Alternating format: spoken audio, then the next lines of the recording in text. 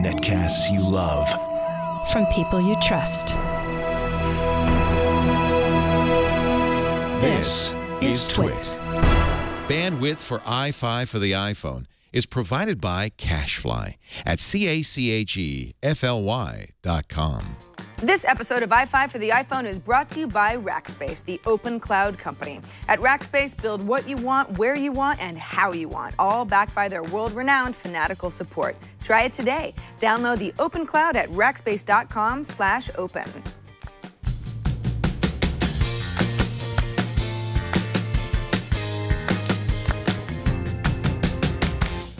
Hello, friends.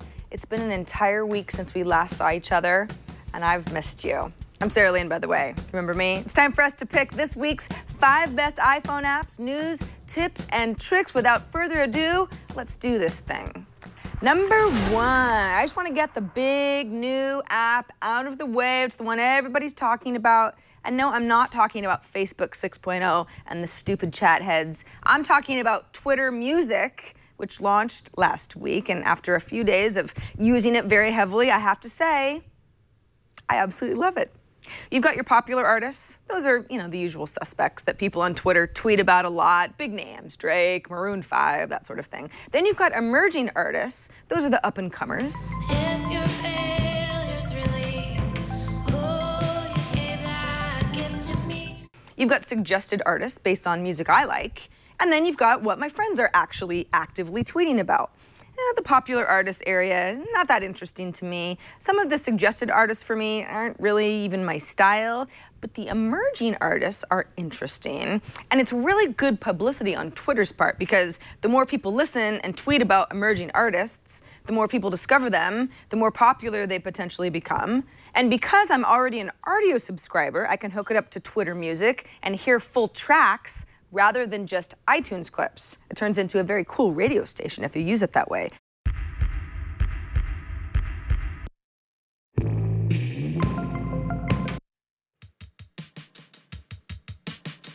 Right now, Rdio and Spotify are the only streaming partners, but Twitter says they're working on more.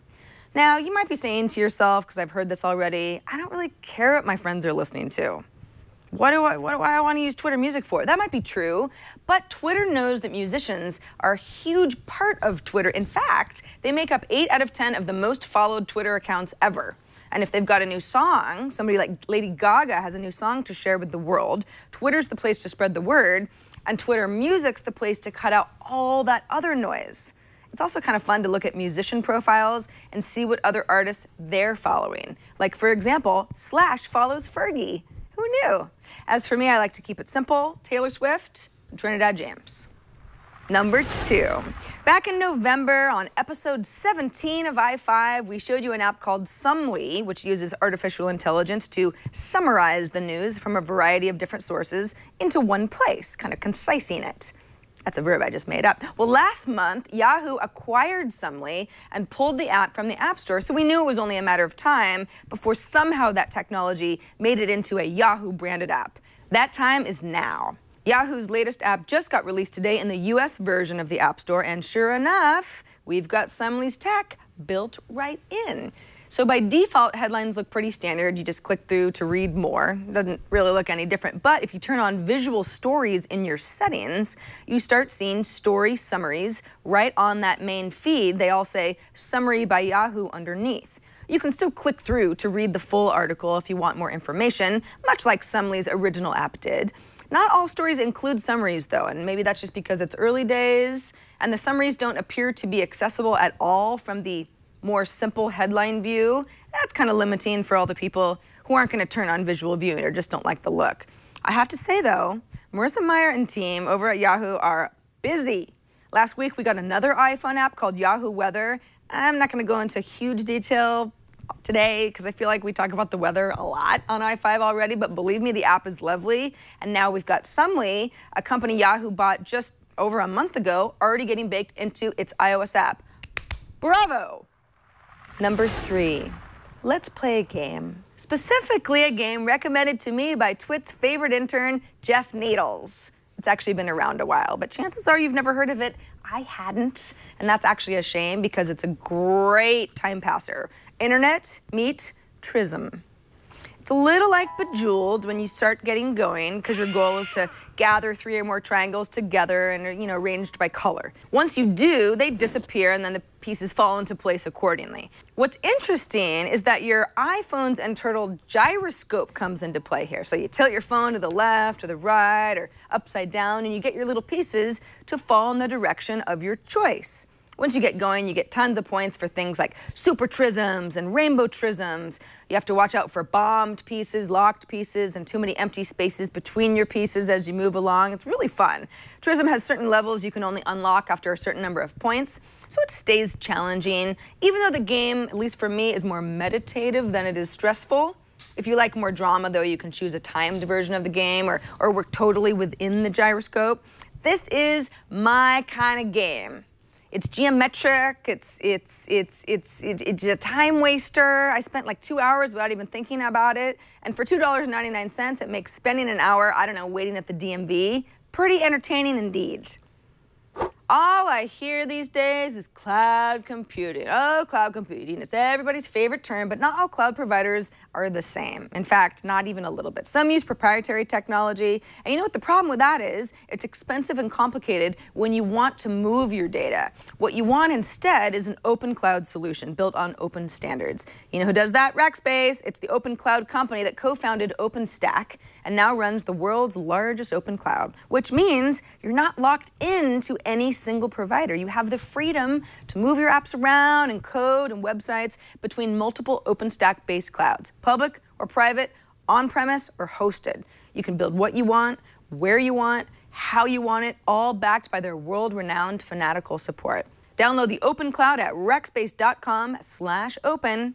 That's rackspace.com/open. And we thank Rackspace for their support of iFive for the iPhone. Number 4. I really love all the tips you guys send in every week. Very creative. Sometimes they're also a little bit weird, like this one I got from Brad, who wishes that you could mark texts as unread the way that you do with email. He writes, when you get a text, if you have your notifications set up like I do, you get a pop-up on your iPhone. That pop-up interrupts whatever you're doing and asks you to close or reply. But regardless of which one you choose, the text is marked as read.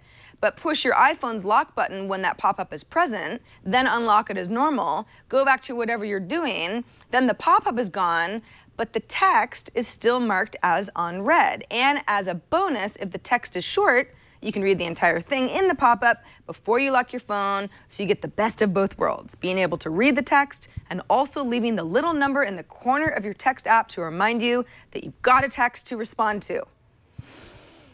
That is one clunky tip, Brad, but you're right, it does work. I tried it out, and I'm sure there's at least a few of you going, yeah, why can't we mark our text as unread? I like this tip. So hopefully that helps a bit, just passing it along. But now that we're all thinking about it, why can't we mark text as unread? It's kind of weird, right? Finally, number 5, best for last. Ever since I started using Mailbox as my iPhone email app, I've gotten a lot more disciplined about responding and deleting and archiving and scheduling reminders for myself so I never have to feel like my email is piling up. I love Mailbox. And for those of you who've been stuck in the reservation system, waiting to be able to use the app, the good news is that Mailbox is now open to all. But Mailbox isn't the only app out there trying to save your sanity when it comes to email. Triage is another, and it's pretty clever. Now, unlike an app like Mailbox, Triage isn't actually a replacement solution, it's a companion. So you link up your accounts, and Triage will show you new unread messages one by one in a stack. To archive a message, you flick it up. To keep a message in your inbox for later, you flick it down. If you need to deal with an email right away, click it to view in full or reply. That's it. You can't even actually access your inbox or search for emails from Triage. The idea is to stay on top of just the new stuff coming in, just to filter it out so you don't need to sift through stuff you don't care about when you're back at your computer later on or you've got more time. So, if you're already using the Mailbox app to manage your email like I am and you love it, do you need Triage? Probably not, but there's also no perfect solution to managing email. If you feel like it's hard to stay on top of everything coming in, Well, Triage is a different way to quickly scan new messages wherever you happen to be without fully committing to some long email session. For $1.99, it supports Gmail, Yahoo Mail, iCloud Mail, and most email services that support IMAP. Go nuts. And that's it for this episode of iFive. I hope you enjoyed it as much as I did. If you'd like to automatically download this show every week, it's the easiest way to watch. Just hit the subscribe button at twit.tv/iFive. That's where you can also catch up on past episodes and find links to our featured apps and our tips and our tricks too. Email us at iFive@twit.tv. Leave us a voicemail at 614-on-iFive or send us a video with an app review of your own. I'm Sarah Lane, and I'll see you next week right here on iFive for the iPhone.